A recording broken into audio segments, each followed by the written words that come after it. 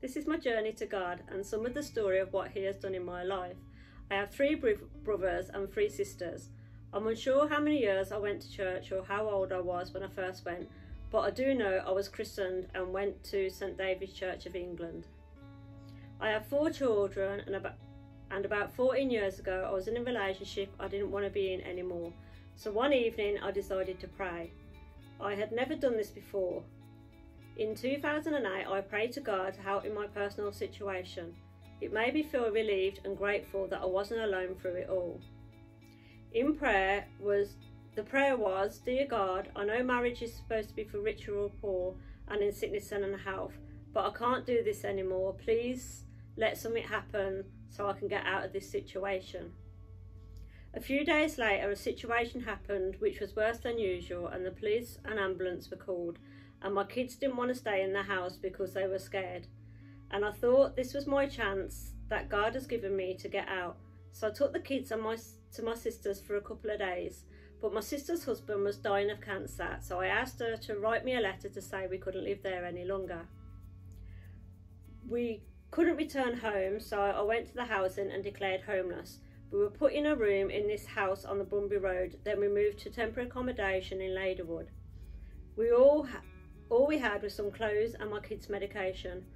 Praying to God helped me because I didn't feel afraid anymore, and I felt calm and not worried about not having nothing. The social worker came out the next day and I told her we didn't even have a cup for my kids to drink out of for water. When she went, I took the kids to the local park, and when we got back there was a whole pile of stuff in our porch: cups, plates, saucepans, quilts, quilt covers, kettles and other things. It was like Christmas. I only had a tiny bit of money as everything was in my ex-husband's name, so I had to claim money in my own name, which was going to take a few weeks for interviews, etc. But money ran out pretty quickly. I went to the shops and I thought I would get a loaf of bread so the kids could have some toast. I had £1 left and didn't know why, but decided to have a scratch card. I've never bought one before and I don't know why I decided to buy one, but when I scratched it I won £100, so we got lots of shopping. I phoned up the kids' school and explained why they wasn't there. The kids were at West Stephen, Kings Norton Boys. They decided to have a meeting with each other and supplied my kids with bus passes, and teachers even donated us stuff like TVs and other things. The schools were concerned because we had to catch 2 buses to get the kids to school, and often leaving at 6:30 in the morning, had to get them there for 9 AM. And they wasn't happy about it. I had to do Mariah's injections on the bus sometimes. There was no 4-bedroom houses around, so the social worker found us a private house in Sturchley, which we are now and have been in for 12 years.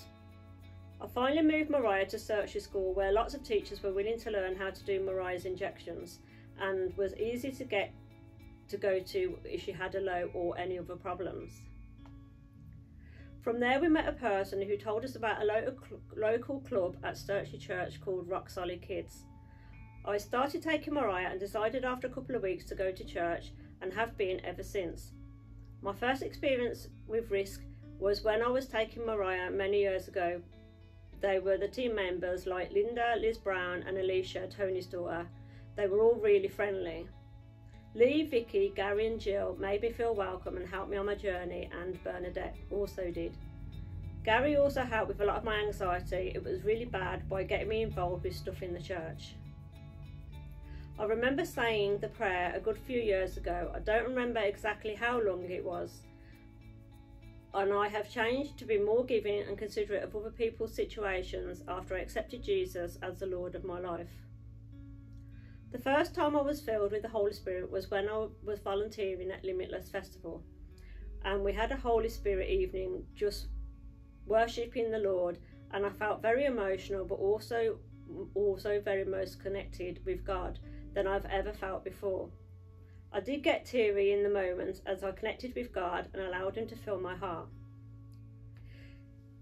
I now like to give more and help people. I got involved in the welcome team, helped in the CAF, and then after a while took over the running of the CAF. I was in charge of catering for events, helped with cooking for Messy Church and clubs like Risk. I also helped with Risk and toddler groups sometimes. I now help with the youth team and go to Connect Nights, and I've just finished the Alpha course. I am now publicly declaring my decision to give my life to God today, because I feel when I prayed, God answered my prayer and then stayed with us, providing us with things when we needed it. Matthew 6:34 says, "So don't worry about tomorrow, for tomorrow will bring its own worries. Today's troubles is enough for today." I like this Bible verse because when we had nothing, I didn't worry about what would happen day to day, only what was happening on that day. To me, Jesus is someone who is constantly there for me and is there to support me when I am in troubles. He brings me peace and comfort. I'm unsure how I would describe him other than someone who I can turn to when I'm in need and someone who is giving me support in life. So I would describe our relationship as close. So this is my story, and this is my testimony, and this is why I am getting baptised today.